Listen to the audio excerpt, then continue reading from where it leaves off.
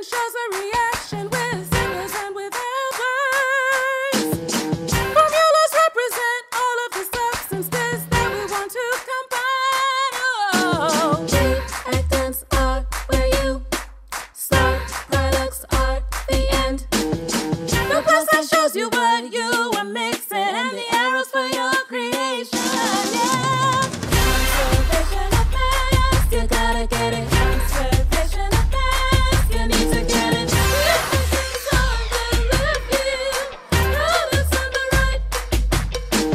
Conservation of mass, you gotta get it. Conservation of mass, you need to get it. Reactants on the left view, products on the right.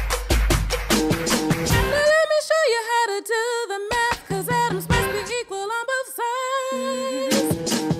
Coefficients go in front of the formula and then just multiply. Oh, reactants are where you start, products are the end. Keep adding the coefficients until every atom is the same. Conservation of mass, you gotta get it. Conservation of mass, you need to get it. Reactants on the left view, products on the right.